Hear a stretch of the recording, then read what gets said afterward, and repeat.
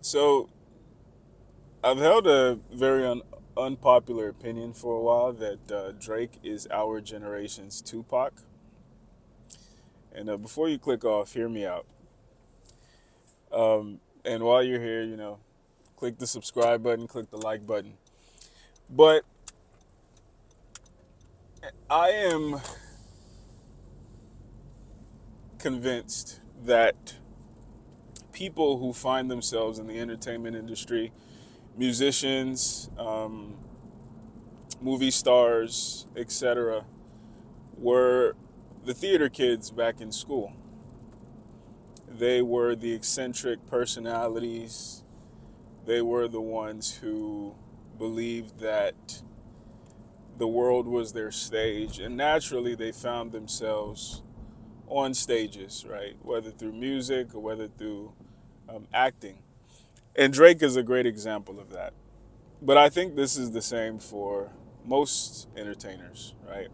Unfortunately, I think in our community, we have been convinced to take these individuals serious without really considering the fact that what they do, their job is theater.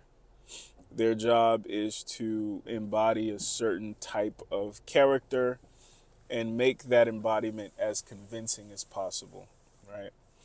So, why do I make the Drake and Tupac comparison? Tupac was born on the East Coast. He went to theater school. If you look at early interviews of Tupac, he was, by all indications, a sweetheart.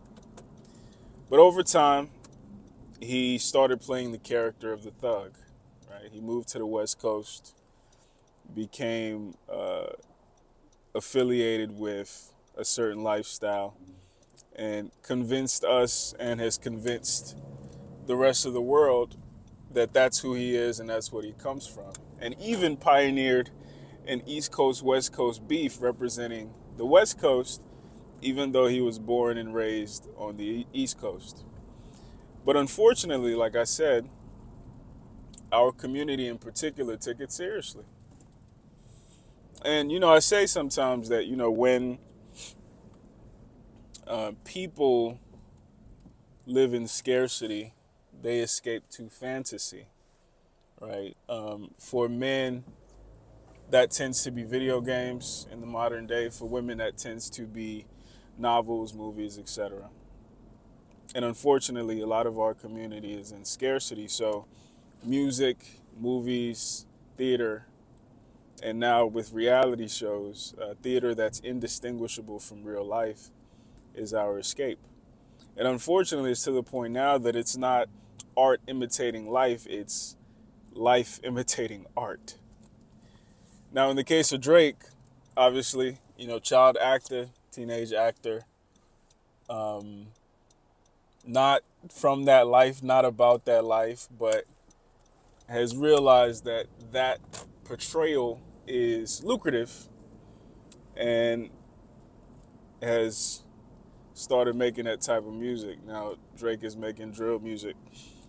Now, I don't say that necessarily to say that Drake lost the beef, which I think he did personally, right? I think Kendrick, Kendrick's accusing him of being phony, being essentially an opportunist who's wearing street culture as a costume. I think that was it, right? However, I think Kendrick, in a way, is guilty of that as well. Kendrick being a little bit more authentic than Drake because he comes from some of that, even though he was sheltered from it by his family. But like, my big message here is like, we have to stop being so preoccupied with nonsense, and particularly theatrical nonsense, right? And the unfortunate thing about it is, I wouldn't be surprised if this whole beef or previous beefs have been manufactured. Because like I've said, even on YouTube, controversy sells. If it bleeds, it leads, right? People don't want peace. They want problems always.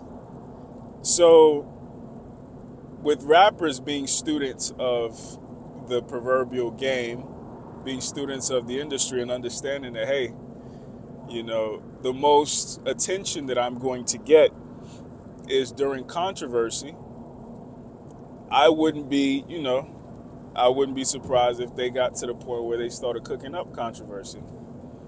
Right? Like we hear about even female rappers, for instance, like Meg Thee Stallion, Cardi B, whenever they do music that is outside of their character, music that's more conscious, more lyrical, etc., that doesn't sell. And we wonder why they continue to make degenerate music. But I think as consumers, we don't take enough enough responsibility for our demand and how that fuels the supply, right? And I think the same goes for rappers.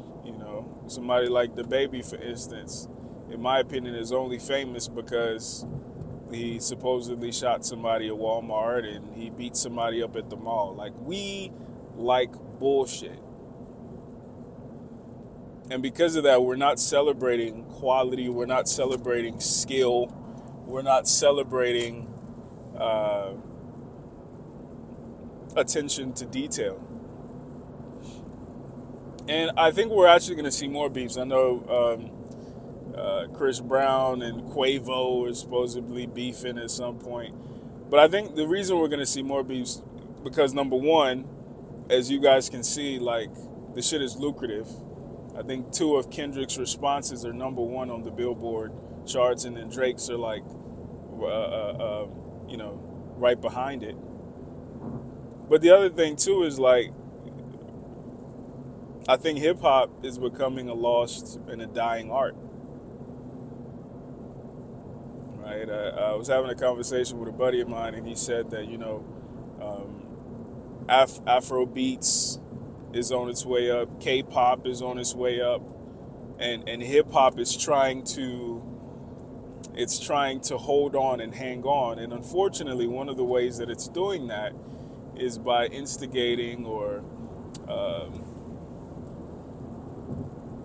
sustaining, the competitive aspect of that genre of music, which, we've always known as unsustainable. I think it's unfortunate that we have such a bloodlust as a consumer base that we champion this gladiatorial aspect of hip hop. And, even people were talking shit about J. Cole for, bowing out. But it's like, maybe he saw the bigger picture. Maybe he saw the bigger picture of, like, yo, this shit is not worth it. And this is not what I want this art form to be celebrated for, or what I want myself to be celebrated for. But again, demand dictates supply. So I think that's what we need to start thinking about. The real world consequences of our bloodlust, the real world consequences of our demand. Like, we talk about women being the ones propping up a lot of these female rappers, but statistically speaking, it's actually men. And we're not willing to have that conversation. Even people like Sexy Red, she said, she was looking at her analytics and she mispronounced analytics. And a lot of her fan base is men. Probably fatherless men, but men nonetheless. And on this side, on the male side, a lot of times we fuel beef and we fuel, battle raps and all that kind of stuff, which is like, if you understand the art, it's cool, but like on the surface, we can no longer sustain our culture, our community based on negativity. And we should be able to see the direct link of where that comes from. But like a lot of the things we celebrate, like joning and things like that, a lot of things we celebrate in our culture are counterproductive. And we brand it as character building, or we brand it as this is a way we have maintained our resilience. But like, at what point do we move past resilience? And we start thinking of like, okay, what are the consequences of generations after us if we continue to normalize joking about how people look? If we continue to normalize, oh, you got haters, your haters are your motivators, all that negative, glass half empty thinking that we've normalized. Now you got kids in middle school and high school, and they're looking at the world as if it's this place full of people who are out to get them. And in some ways, I think it's a productive paradigm. But as a community in particular, we have to stop championing this stuff. So, I think this is bigger than Kendrick versus J. Cole. I think number one, we need to do a better job gatekeeping our culture, right? I think number two, we need to do a better job defining our culture by productive things, as opposed to being black enough means being gangsta, or it means being thug, or it means using improper grammar. Being black means being excellent. It means being attentive, being strategic. And then lastly, we got to stop feeding the shit that we claim we don't care about, or the shit that we claim that's bad for us. And we talk about women doing it a lot with these female rappers and stuff like that, but we do it too. Men, we do it too.